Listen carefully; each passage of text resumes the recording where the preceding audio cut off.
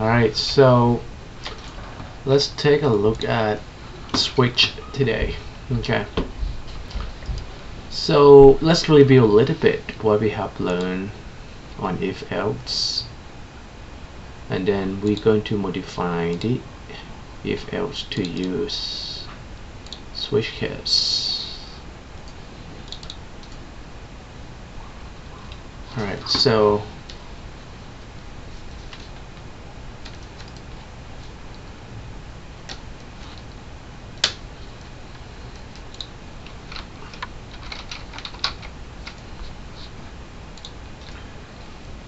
we're going to talk about switch case, and let's look at syntax at the same time. That records, right? Switch, and this is where you can put the Boolean expressions, and then open the curly braces and close the curly braces. Alright, so we can say case. Case is depends on the switch that you want to put this in.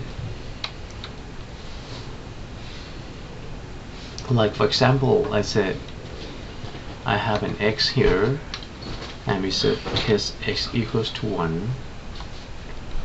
Okay, so this is what you want to do. You may say system.out.print and say x is 1. Now when you do switch case, you always need to break.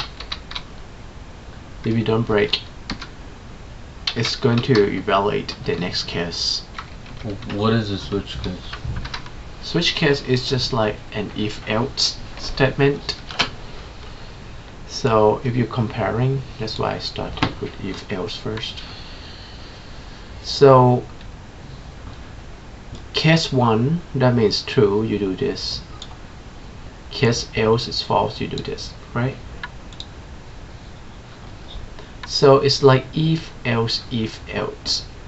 So let's say for example I'm going to create new class.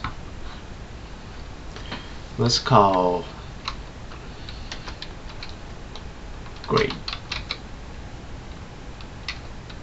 Okay, so this is a good example, grades. I want to write a program to evaluate the student grades and give A, B, C, D, E, F, A, B, C, F, A, B, C, D, F. Okay. So if student score, I'm going to prompt the user to enter score. Let's use scanner, right? Keyboard equals to new scanner, and get the input from the users form using system.in.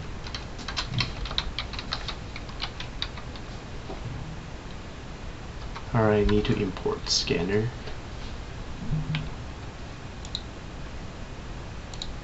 Now I'm going to prompt the users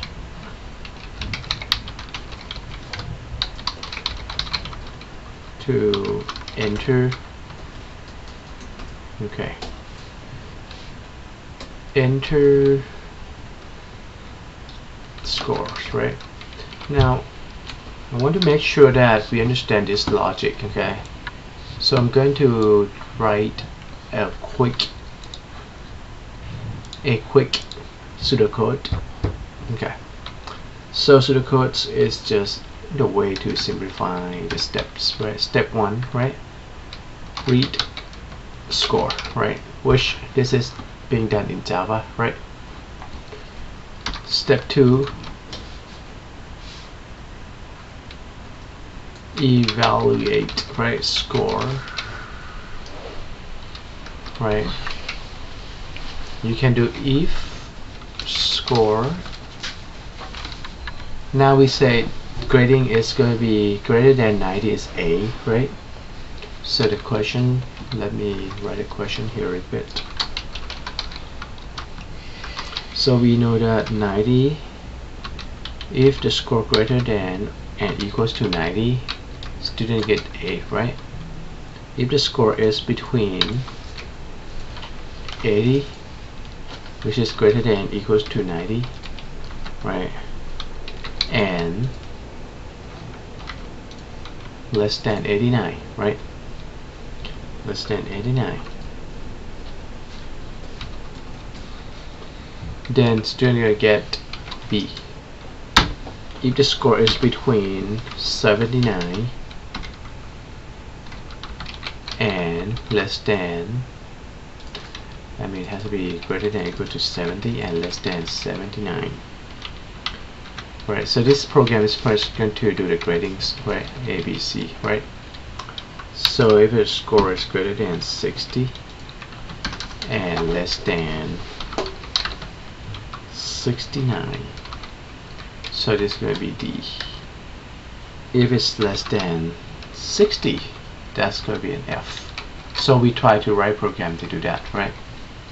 So we said we go like pseudocode here, say read the score in, right, and evaluate the score. If score, pretty much use this technique, right, greater than or equal to 90, then we gonna say we got an A, right, which if score greater than 90, then we just print A, right? And this is gonna be else if, right? Else if score is between this, right?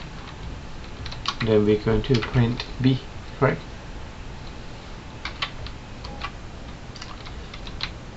Now we have to look at score, right? Greater than and now let's think about this logic a little bit before we move. If we said if score greater than equals to 90, we get A. So the program is going to evaluate. How about 89? It's going to be less than 90. It's going to else if, right? Now 89 is going to be greater than equals to 90. Do we need to have the second part then? We don't really need it, because if it's greater than 90, it's going to be here. That's why we don't need to do less than 89, because if it's greater than 89, it's going to be here. We don't need the second part, because this is already taken care, right? So we can get rid of that part. We say print B. We can do else if again. If score, same thing, right? Greater than or equal to 70.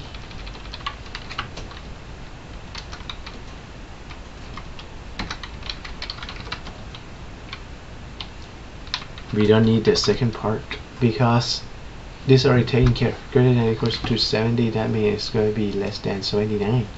Because if it's greater than 79, it's going to do this part. Right. So we don't need this. We're going to print C. Right.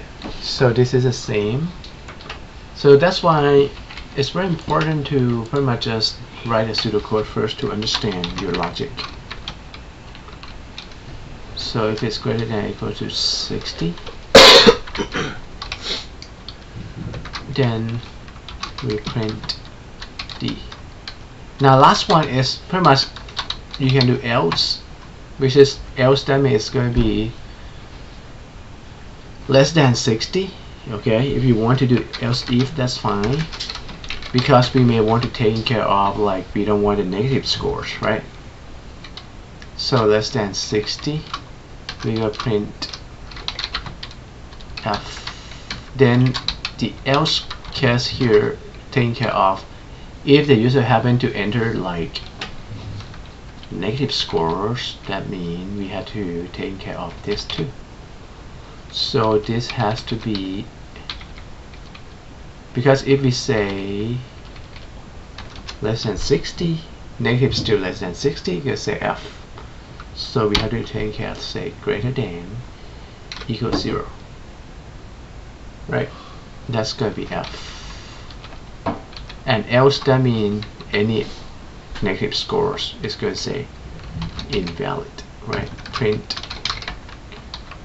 score cannot be negative. Right? Something like that. And that should do. So this is the pseudocode, right? We start, and then we start by reading the score, and second step just evaluate, right? Score and int. So we have the logic done. Now we need to write a code for the logic.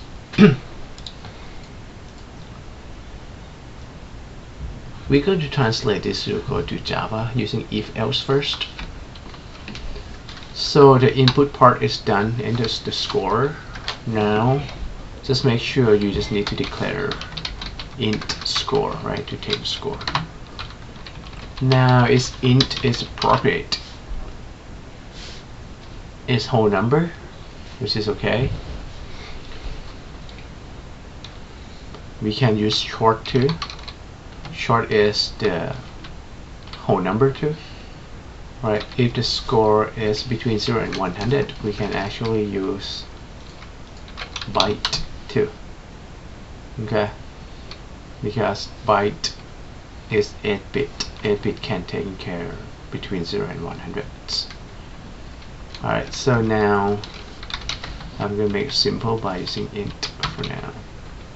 So keyboard dot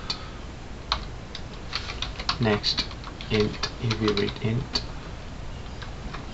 Alright, so we can start to evaluate this, right, by using this logic. Alright, so if I copy and paste, of course Java will not like the syntax, right, because this is your code, it's not Java code. So I'm going to modify this to be Java syntax. I don't have to worry about thinking part anymore because it's already done. We just need to worry about change this into Java. Like in Java, print, that means system.out.print. And if you want to print a letter, it has to be in the code.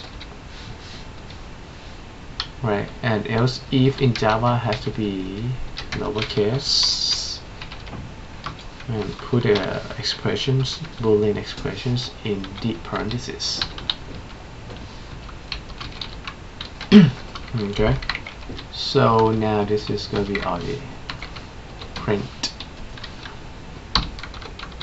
B. So this piece should be easy after you have your pseudocode done. It's just about changing to Java syntax.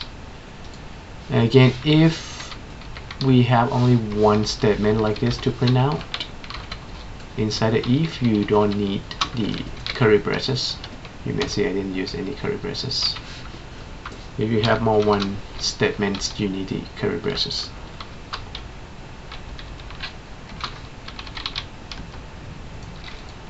Okay, so when you say more than one statement, what do you mean? So this is one statement inside. If I have more than one, for example, if I want to say greater than or equal to 60, I want to say your score is.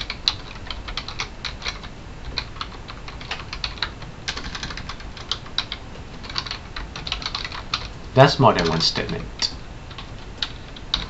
If you leave it like that, it's going to be a problem.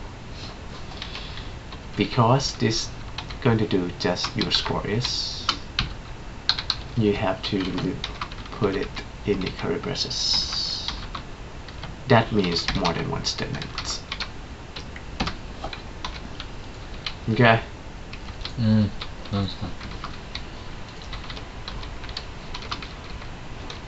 Now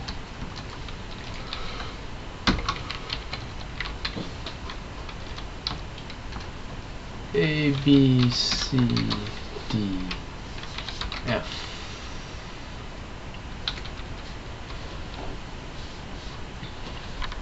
So let me make sure I do print line. Yes, we go in line. Okay, print out. So print will not go to new line. Like this one can be same line, then it's going to say your score is, and the grade D is same line. Okay.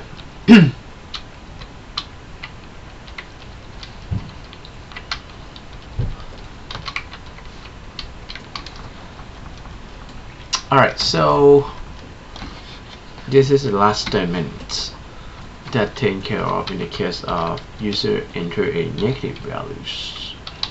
We're going to do else.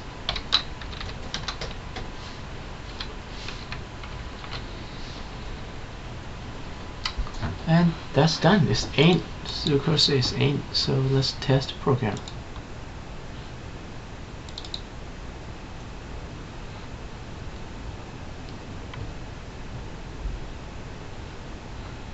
Enter score 100 A. Enter score 50 F. Right? 89 B. See, so now when you test, you want to test all the scenarios to make sure that your program works, like scenario A, scenario B, and scenario C.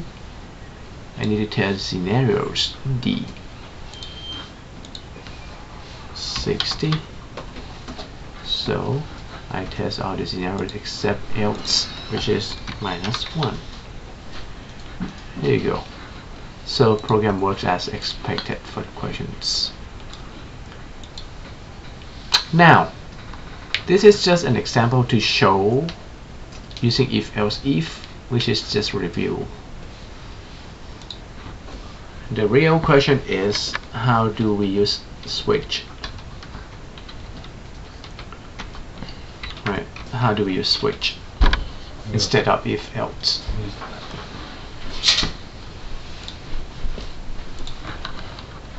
So we're going to record another video, watch what I want, and